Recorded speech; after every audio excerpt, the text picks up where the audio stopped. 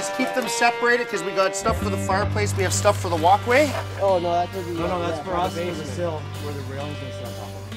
Oh, wow. You went with slate for the capping? He got us the same price as the other stones. Well, to give Carl credit, what Carl was trying to do with that sill was he's trying to match the front walkway. But in terms of aesthetics, I wouldn't have put such a nice slate, expensive slate, on an outside walkout that needed work. So when Mike comes and talks to me about money, what do I say to him? We got it for the same... Yes, boss, I'm sorry, you know, like... We got it for the same cost as a cheaper product. The easiest thing for guys to do is spend money on someone else's dime, and I think that's where Carl was headed. He liked the look of it, but he doesn't have to pay for it. We always make it right. Well, you always make it expensive.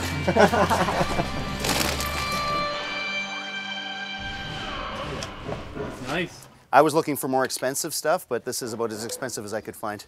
I feel like that's a low blow. What would I want to do first, buddy? Is fill all the block, okay? It's not exactly great. I mean, you can see the joints have opened up. There's some dirt getting in there, but you and Sherry did a great job of getting most of it cleaned out, right? So we can start filling all this block with cement first. Well, right now I'm just taking out this old broken block that was in here so we can clean it up and then we'll replace it with a nice, sturdy, clean new block. That should slide in there nicely.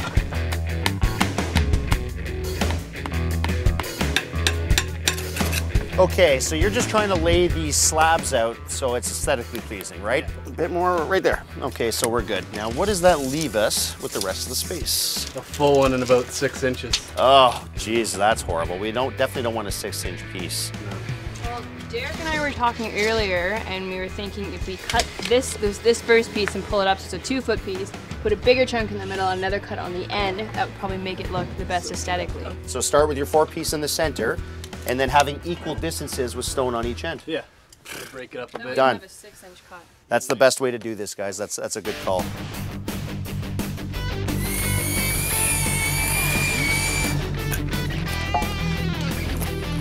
All right.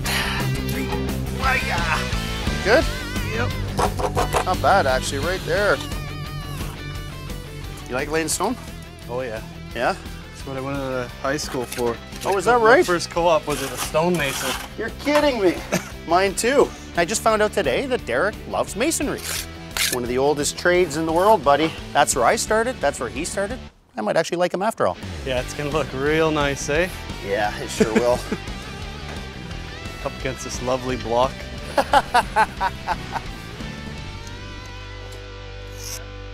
On, off, prime it here. You get the gas in there.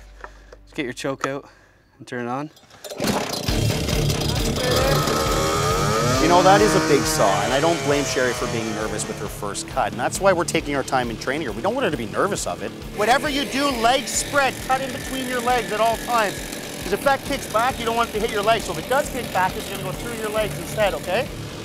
It is my first day using the big concrete saw. It's really heavy. Like, I've carried it, but I've never actually cut with it. Come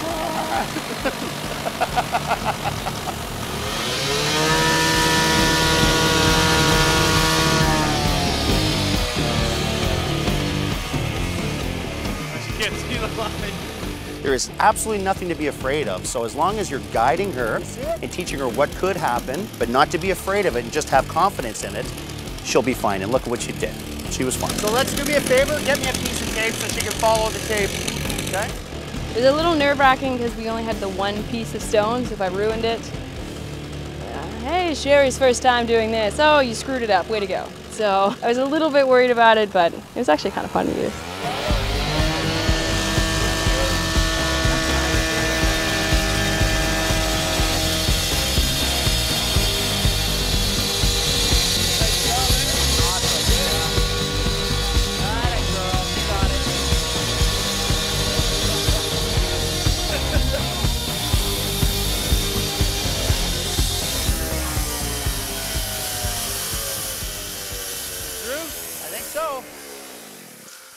Let's see the cut.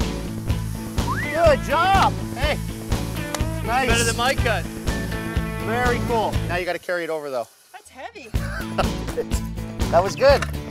See, you weren't afraid of it. You just did it. You scored it first and then just plunged it. I was like, she's going to score it, then she's going to walk away. And like, nope, she's going right for it. You can keep that as a souvenir, eh? I'm good. No, you don't want it? So I'm gonna let you lay this one. I'm gonna show you what we're doing, okay? Laid stone before, by the way. It was my first day laying stone because I like watching it, but I've never actually been given the chance to, so it was interesting to learn.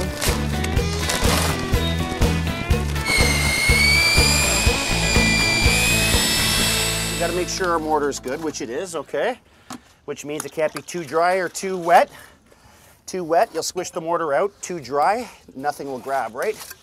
So what I've done is I've kept the mortar bed consistent all the way through, meaning I have the same amount of mortar under everything, so we keep a consistent heights, okay? Just like a tile, I want you to back butter that for me, okay? I love teaching people that want to learn. Sherry was totally excited to lay that stone. She made a cut, she wanted to lay it, so I gave it to her. We're gonna flip it like that, smooth edge on the back, and we're gonna lay it down, and you're gonna make sure that this is true right through, okay? So you're gonna take your little sledge, you're just gonna pound it down. What you're doing is it's just like a tile. You're just getting everything flush. Now the only thing that you're gonna deal with stone is that it's natural. You're gonna get humps, you're gonna get curves and waves in it. So it's true. You can't really get this level. As you can see on each stone, you can see how it's rising and going up and down, right? You're gonna get natural deflections in stone. So to get it perfect, 100% level, I don't care about, as long as it's coming off of the house, running out this way, and running out this way, away from inside of the stairway, okay?